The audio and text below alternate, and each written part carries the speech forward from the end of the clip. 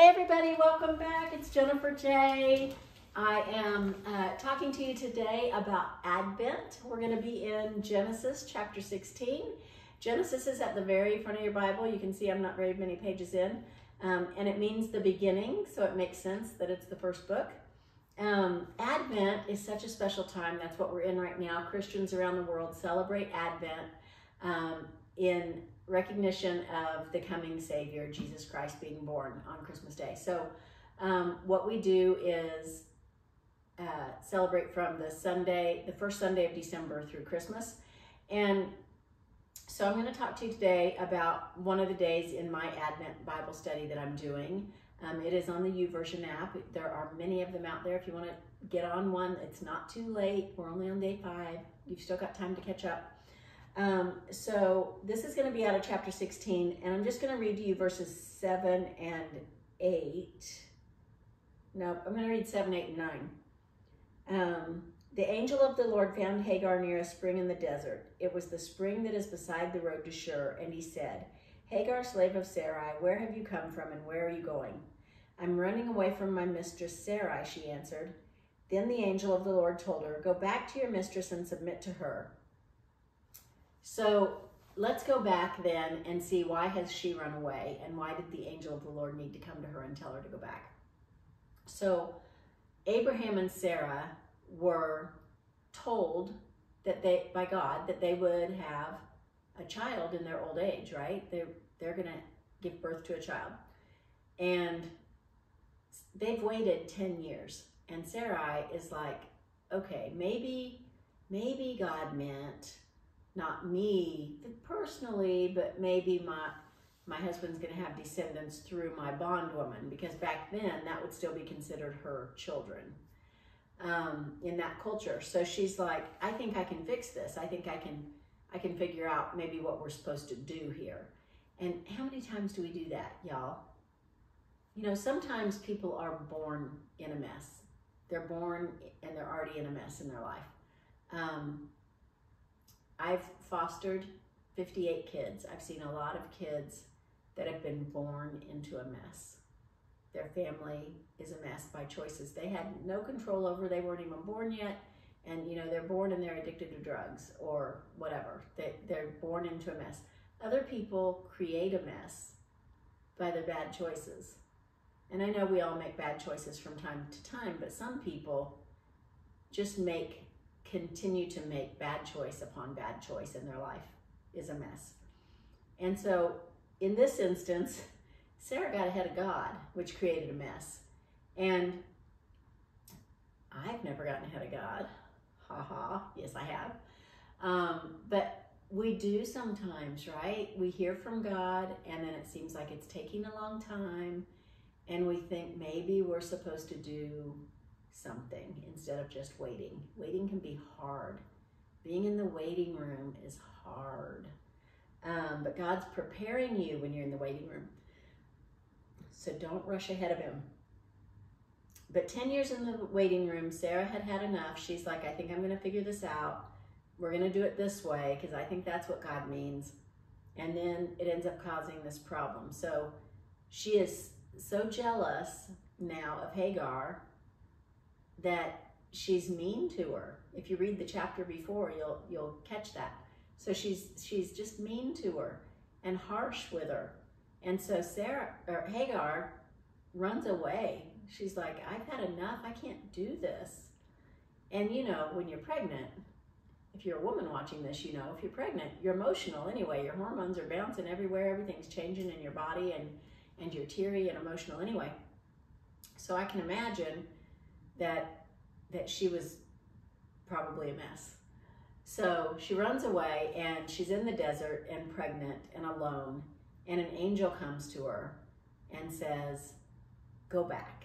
You need to go back and submit to her. And if you read the rest of that chapter, the angel tells her some other things as well and makes a promise to her. But at this point, she's heard now from God, and God has said, you need to go back. And she obeys, which is great. But what I want to talk to you about is, first of all, you're not a mistake. You might have been born into a mess, Or you might have made some choices that have created a mess, and maybe you're now in a mess in your life. But God still loves you. He still notices you. He still is there for you and wants to help you. There's a name for God. It's in Hebrew called El Roi. That's E-L and then a space and then E, capital E. I'm sorry, R-O-I. So E-L-R-O-I, El Roi. And it means God sees me. He sees me. He sees me. He sees you. And he knows what you're going through right now. He knows what you're going through. And he hasn't forgotten you. He hasn't forgotten you. And he doesn't lie. He can't lie. So his word is true. And you can trust him. And it might seem like it's taking a really long time. Sarah had waited 10 years, and she was already old when he gave her the promise. Now she's really old, and she's starting to doubt what was told to them. But I'm just here to encourage you to hold on. Just hold on, because help is coming. And also, I want to ask you, Hagar felt she was criticized and she was treated harshly, and nobody noticed how much she was hurting. Abraham didn't come to her aid. It doesn't talk about any other friends or people in the community that came to her aid or to help her. It was like it was her against Sarai, and it was just a daily struggle, and she didn't have the support that she needed. But have you ever been there? Or have you ever noticed someone else that might be there? I remember when I was in grade school, and we were having a special party day, something was going on, and the teacher was picking different people for things. And all day long I had really felt like I hadn't been noticed, like she just wasn't looking at me, she wasn't choosing me. She was choosing just other people. And even within the party context, we were having these different games and stuff, and I kept feeling like I was never being chosen. And I felt just really unnoticed that day. So I remember that particular day. And in this story, it made me think about that, because I was thinking, have you ever felt unnoticed? Have you ever felt alone? Like nobody cares? Or have you ever seen other people that might feel that way? In particular for me, when I drive to church, there's one particular street corner that there's a homeless person, and they're holding up a cardboard sign, and they're there every week. And at first, I just didn't look at them, because it's hard to look at them and not give them money. And I can't give every homeless person money. First of all, I don't have it. But second of all, there's homeless people on every corner. And I just can't give all of them money. But to see them there and not give them money seems wrong. So it just seems easier to just not make eye contact. And then I decided one day, I might not have money to give to them, but I could smile. I could notice them. I could say hello and not make them feel like they're less than, And so that's what I started doing. So I go every Sunday, right? I'm there at the same time, same corner every Sunday. And so I just smile and wave. And at first, they kind of smiled at me. They kind of might do this, but now they're like, hey, because we have this interaction every Sunday. And I think it really brightens their day. It brightens my day. First of all, I have quit feeling guilty for not being able to give them money. I say a prayer for them. Sometimes the light's green and I'm just whizzing by, but many times the light is red, and I just sit there and say a prayer for them. So just something to think about. Who do you see that seems unnoticed? It might not be a homeless person on the corner. It could be the grocery boy. It could be just a person in the store. You know, another story, I was in a cemetery in Lawrence, Kansas one day, and there was a gentleman, older gentleman, decorating a grave, and I just decided to walk over and start talking to him. He told me all about his wife, and she had died last year, and this was his first, it was her birthday the day he was there, and it was her first birthday that she wasn't on this earth. And he was just sad, and he just seemed so happy that I stopped and spoke with him. And he might have a million friends that care about him, I don't know, but he might not have any. And it just really brightened his day that I went over and spoke to him and I noticed him. And so I'm going to challenge you this week to notice someone. You can notice somebody by making eye contact. You can notice someone by speaking to them. Say hello. Ask how their day is and really listen to their answer. Asking if you're able, asking if there's anything you can do to help.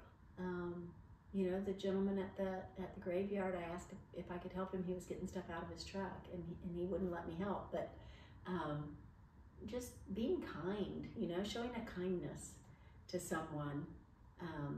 If you don't know of anybody, there might be a nursing home in your area that you could go to. If you went to the front desk and just asked, is there someone that doesn't receive visitors? There are many that don't receive visitors, and it'd be great to just go sit and visit with them.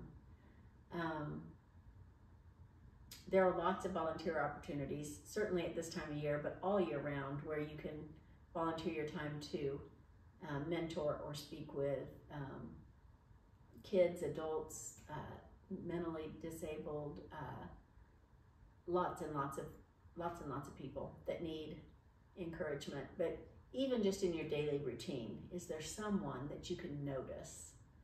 And it's going to mean a lot to them. It's going to help them to know. So Hagar felt unnoticed, but then here comes God.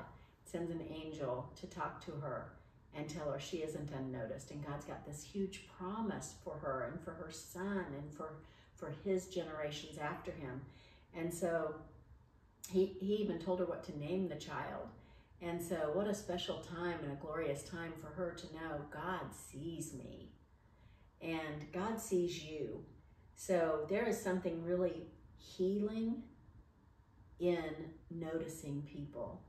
It's very healing. It's healing, first of all, for me, because it makes my heart happy, and happiness is good. Research has shown all the different things just smiling does to your brain and to your body to heal it. So it's good for us as a healing thing when we are noticing someone, but it heals them. It heals them, you know, to receive a smile, to receive a compliment, to be noticed. So take time this week, you guys. I challenge you, just take time to notice the people around you. Take time to say a prayer for them, or with them, even better. And let me know what happens. I'd love to hear your stories. I'm excited as you guys are messaging me. I'm getting emails and messages that are letting me know what you guys are doing and thinking, and how you're growing in your walk and even accepting Christ. I had a big praise hallelujah last week with someone that accepted Christ after listening to the channel. So I'd love to hear from you. If you want to share, if you want to do it in the comments, that's great too, because other people can then get the joy of reading your story as well.